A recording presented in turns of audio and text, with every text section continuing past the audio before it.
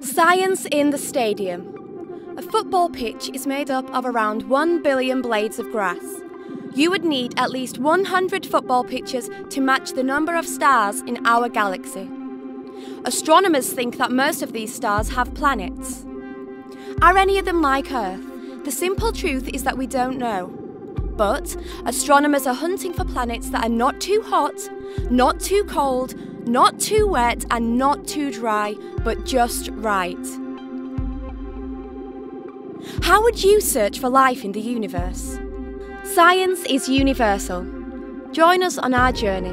Visit www.scienceinthestadium.org and let us know what you think.